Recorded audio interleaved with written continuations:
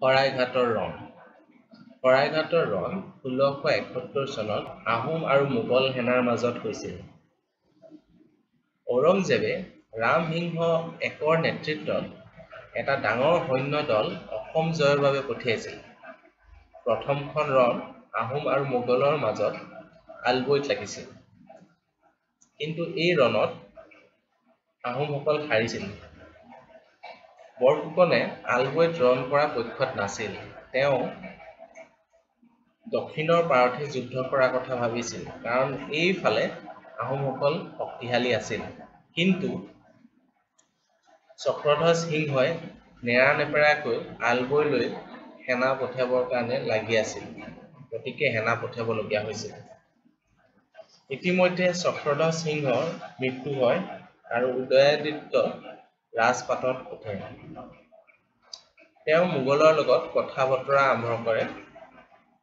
কিন্তু মোগলৰ চৰ্ত আহোমসকলৰ পচন্দ হোৱা নাছিল।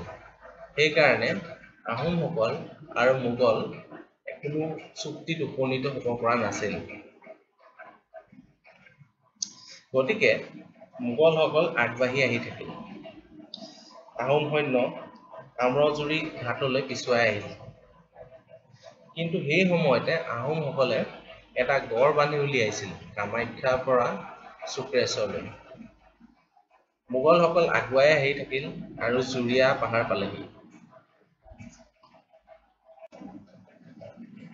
সেই সময়ত গুৱাহাটীত আহোমসকলৰ এটা ডাঙৰ সৈন্যদল ৰৈ আছিল।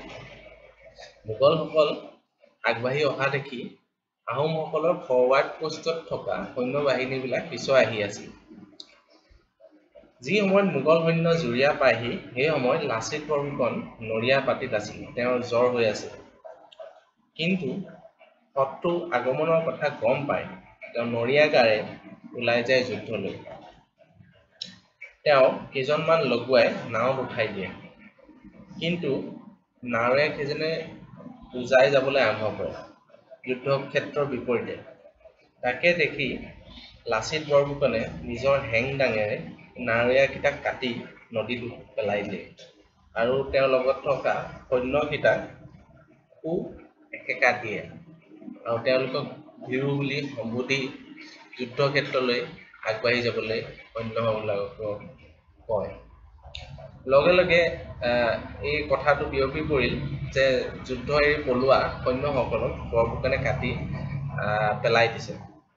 তাকে দেখি অসমীয়া সৈন্য অলপ সংযম হ'ল। ইতিমধ্যে লাচিত বৰফুকনে ভীৰুকেইটাক বধ কৰি 7খন নাও লৈ শত্ৰুৰ ফালে আগুৱাই গ'ল। তাকে দেখি অসমীয়া সৈন্যৰ মাজত নতুন সাহসৰ সঞ্চাৰ হ'ল। তাৰপিছত নৈ পাৰত ৰৈ থকা কাঁড়ী আৰু বৰটোপ বাহিনীয়ে লাচিত বৰফুকনৰ নাওখনক পাছফালৰ পৰা সঁহাৰি জনালে। কাঁড় আৰু গোলা বাৰুদে মোগল সৈন্যক চেদেলি ভেদেলি কৰি পেলালে। সেই সময়তে লাচিতৰ যোগ দিলেহি স্পাৰিং ফুকন আৰু নেউত কটকীয়ে। অসমীয়া সৈন্যৰ আক্ৰমণ তীব্ৰতৰ হৈ পৰিল। মোগল সেনাপতি শ্বৰীফ খান আৰু ভালেকেইজন উচ্চপদস্থ বিষয়া মৃত্যু ঘটিল ৰণত।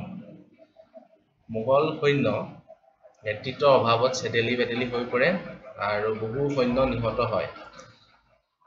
আহোমসকলে বহু ধন সম্পত্তি গুলী বাৰুদ উদ্ধাৰ কৰিবলৈ সমৰ্থ হয়। ধন্যবাদ।